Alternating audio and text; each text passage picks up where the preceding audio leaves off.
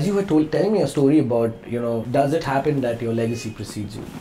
Does it happen that, at times when, people don't know you, and then when they get to know you, and then, they change, or the energies are different? I've never been on the other side of me. It's hard to answer that question, really, to see if their perspective of me changes. But more than often, I'm aware of the fact that people perceive the legacy that is associated with me before me. So very often people don't remember my name. Okay.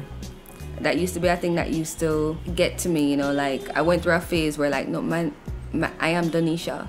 And I think that's also why my website and all of my Instagram stuff is I am Donisha, because I want to be clear that yes, this is my family, but I am Donisha. It's not easy. I mean, I don't reject it at all. I embrace everything about the legacy. Yeah. But at the same time, I am also inside of it. Yeah. So I have a very sensitive approach to myself within the legacy as well. I'm the eldest of my generation, and I'm female. Yeah. And I've been made aware in the past couple of years that that's a thing. Wow. Being a woman and being Rasta, I thought I was just human. It's okay. All right, cool. You guys want to distinctify, no problem. Because growing up in my family, my grandmother is a matriarch of my family. Okay. I never knew my grandfather. Okay. And whatever my grandmother says is law. It goes. Yeah. There's nobody who's going to challenge her in that way. So I never knew being challenged just because I'm a woman. And stepping out into the community and doing community work, I've encountered that. Plus the fact that people think that you're Marley, so you have all of this money, and so... No, my family's legacy has all of this money. I am Donisha. Yeah. I don't have all of this money, son. Let's just be clear about a few things. Yeah. And we're human. Yeah. And remember that before Bob Marley was a celebrity, he was a dirty foot ghetto boy. Yeah. So... learn your facts before you say things. Yeah, man, let's just calm it down for a second. You should check her page. You will exactly get to know what she does. And she does some amazing things. I've seen a couple of videos of yours where you're going in front of the police. I wouldn't dare do that here. And it's full heart to you, the way you have done things. And for the betterment of the community as well. I recognize, because of my family's legacy, it has protected me in a very interesting way. And so I try to utilize my platform to advocate, to say stuff that other people may not be able to say because they're afraid of, whatever. I'm afraid of those things too. Okay.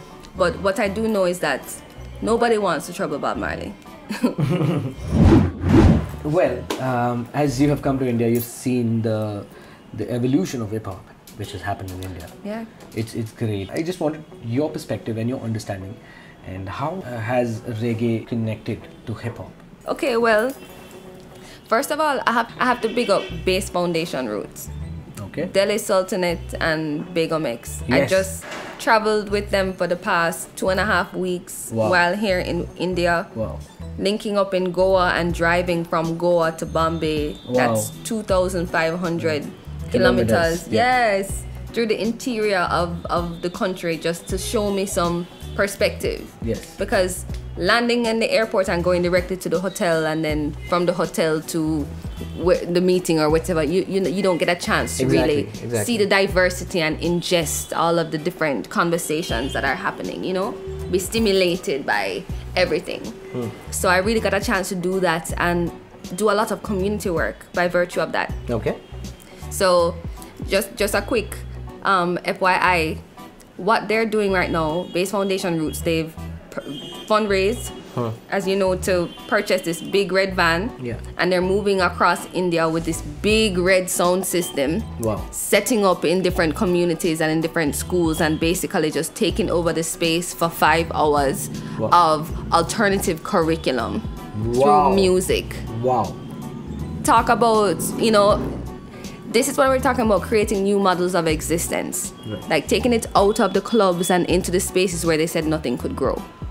So that's the kind of work that is necessary to happen, and that's also the kind of work that introduced me to what is happening here in hip hop, right, in the communities. We got a chance to go to Daravi. Wow. We did a 2-day workshop, reggae meets hip hop. Wow. Yeah, so you know, showing how that connection happened, and during the research, I learned a lot too.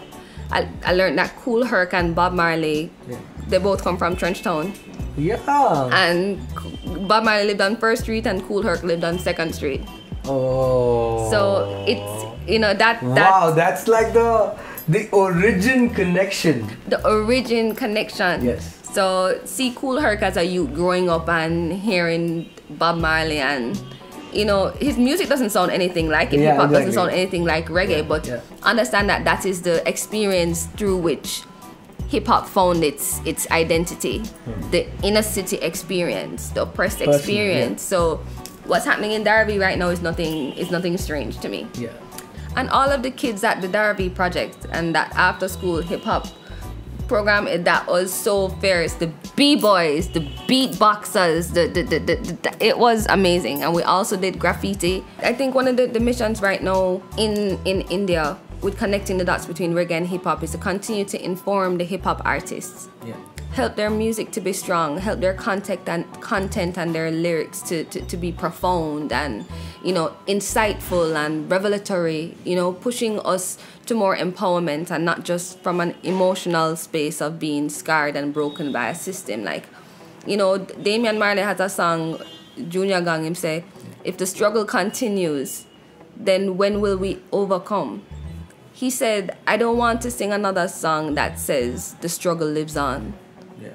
And that's one of my favorite songs on his newest album, Stony Hill. Wow. Yeah, if the struggle continues, then when will we overcome? And it's like, you know, that's real. When do we create our own ideas of who we want to be beyond who we have been broken down to be, you know? So shout out to hip hop right now in Derby. Like, come on, guys, this is amazing what is happening, and give thanks for sharpening us and holding us accountable to these roots as well. For real. I want to know how Donisha does chill in life. What does she do? What do you do? What do I do to chill? To chill in life. I'm a domino champ. I'm a domino queen. Whoa. So if you want to play a domino game, I'm all about that. Yep. But what gives me great joy when I have time to chill is to write stories. Wow. On my chill time, I like to create. I like to, you know, beat guys at dominoes. Yeah, but I spend a lot of time with my family too. My grandma, I love to spend time with my grandma, my brothers, I have nieces and nephews. Yeah, but I chill all day in my life too. You know, like, you know, this is my work right now. This is my life's work, and I'm in the chill station. Whoa! Come on, son. Living your best life. I'm living my best life. Yeah, so give thanks for having me, man. The pleasure is mine. So yeah, this is an interesting fact which I got to know about when you just started talking about the Indian connection which we have. There is a song called I Am a Hunter, She Wants to See My Gun. When I pull it out, women start to run. You know, so there's a song like it which has got a reggae feel to it. Yeah, even my name, Prendergast, is a European name. Yeah. But I've heard people say Pendergast, like Teddy Pendergast. He was a famous American, but our names are spelled differently. Yeah. That's also because, and this might be the reason why your names changed in Jamaica. We wrote our names based on how we heard our slave masters say the name. So when we were learning to read and write, that's how we documented our own. We got their names. Wow. Yeah, so maybe that's also why the names changed. Yeah. So how would they call me in Jamaica? Like, is it J-Man or? Yeah, J-Man. Yeah. Yeah, J-Man. Yeah. You gotta teach me some lingos. I can teach you some. All right, so I'll teach you a few words. Yeah. In Rastafari language, patois, instead of saying things like understand, we say overstand. Overstand. Yeah, because it's the visual too. You don't want to stand under something to try to learn about it. Wow. You want to stand over it, or you want to internalize it. So we say overstand or innerstand. Right. Yeah. Irie is also another word that we use very often. Yeah. So usually when we greet each other, we say wagwan. Wagwan. Right, which means what's going on. Yes. Yeah. Yes. And you'd say Irie. Yeah. Like everything cool. Irie. Yeah. Irie. Wagwan. Irie. Irie, everything cool. But you can't just say, oh, Irie. You have to have a swag. Feel, Irie. It's a feeling. Yeah. These words are feeling words, and then I and I. So, yeah, this is I and I. I and I. Yeah. But I also say I and I, referring to just myself. Myself. Okay. Because it's similar to Namaste. Yeah. I recognize the God in you. Yes. Like, so I and I recognize the God in me. Inside. Yeah. Right. Wow. So it's the spiritual aspect. Yeah. So there we go. 3 terms: overstand. I and I. And Irie. Yeah. Wow. You want to learn something in Hindi? Yeah, please. Yeah. What do you want to learn? What is that one thing which you want to say in Hindi? I want to say what a beautiful experience. बहुत मजा आया. बहुत मजा आया. See, you just picked it up. It's perfect. बहुत मजा आया. बहुत मजा आया. Yeah. You just have to have that feel. बहुत मजा आया. बहुत मजा आया. Yeah, you got it now. क्या चल रहा है? क्या चल रहा है? क्या चल रहा है? क्या चल रहा है? Yeah. क्या चल रहा है? क्या चल रहा है? Yeah. It's beautiful. बहुत खूबसूरत है. बहुत खूबसूरत है. बहुत खूबसूरत है. बहुत खूबसूरत है. Yeah. And one Mumbai lingo. क्या बोलता बच्ची? क्या बोलता बच्ची? क्या बोलता बच्ची? Whoa, you got it. Mad vibes in the chill station. Yeah. Thank you for coming here and blessing us and this place with some great knowledge. If you wouldn't have been there, we wouldn't have known that side of history. Yeah. It's great having you. Thank you so much. No, man. Thank you so much. Namaste. Yes. Namaste. Yeah. And we must become something for which we have never been. Right.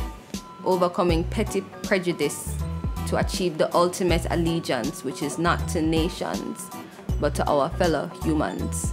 His Imperial Majesty Emperor Haile Selassie I of Ethiopia said that one love is action.